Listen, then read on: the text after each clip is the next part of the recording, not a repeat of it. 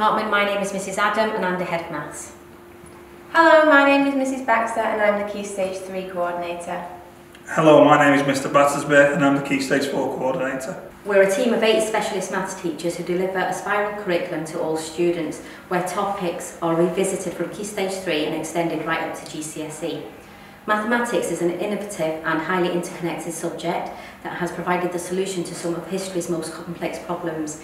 It is vital to everyday life and essential for financial literacy, not to mention being a requirement for most forms of employment. Our curriculum is a mastery curriculum which aims to provide pupils with a strong foundation for understanding how mathematics works in the wider world, the ability to reason, to problem solve and to reason mathematically, as well as an appreciation of the beauty and power of mathematics. We fully embed the math skills within the curriculum. These are using and applying standard techniques, reasoning, interpreting and communicating, and also solving problems. The Key Stage 3 curriculum is constantly evolving. It provides the building blocks needed to extend and stretch all students regardless of starting points.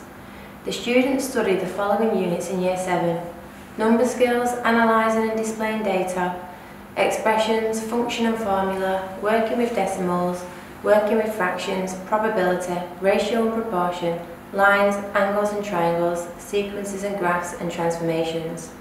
In Year 8 they study number, area and volume, statistics, graphs and charts, expressions and equations, real life graphs, decimals and ratio, lines and angles, percentages, decimals and fractions, straight line graphs and constructions and loci. We also embedded cultural capital within our curriculum and ensure that we deliver and support in schools' delivery of spiritual, moral, social and cultural development. Our Key Stage 3 curriculum is an exciting, dynamic and evolving curriculum. We participate in many enrichment activities to inspire a love of problem solving. These include taking part in the UKMT maths competitions both in school and at the University of Manchester. These challenges promote problem solving and collaboration. Pupils in Year 9 and 10 also take part in the annual regional maths competition held at Bolton College. The students begin their GCSE studies in Year 9. At this point, there are 2 routes, core and higher. The higher ability and more able in maths study the higher route, which allows the students to access up to grade 9 at GCSE. For the core route in Year 9, we study number, algebra, graphs, tables and charts, fractions and percentages, equations, inequalities and sequences, angles. In Year 10, we study averages and range, perimeter and volume, graphs, transformations, ratio and proportion, probability, fractions, indices and standard form, and multiplicative reasoning.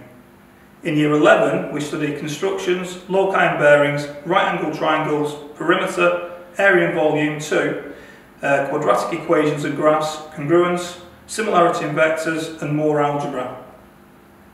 The higher route fast-tracks the students through the more straightforward concepts and challenges the students to be more independent and solve problems using their maths knowledge and skills. In Year 9, we study number, algebra, interpreting and representing data, fractions, ratio and percentages, angles and trigonometry, graphs. In Year 10, we study area and volumes, transformations and construction, equations and inequalities, probability, multiplicative reasoning, similarity and congruence, more trigonometry and further statistics. In Year 11, we study equations and graphs, circle theorems, more algebra, vectors and geometric proof, proportion and graphs. Students often ask why study maths. In the words of William Paul Thurston, mathematics is not about numbers, equations, computations or algorithms, it is about understanding. Thank you for taking the time to watch our video. If you have any further questions, please do not hesitate to get in touch.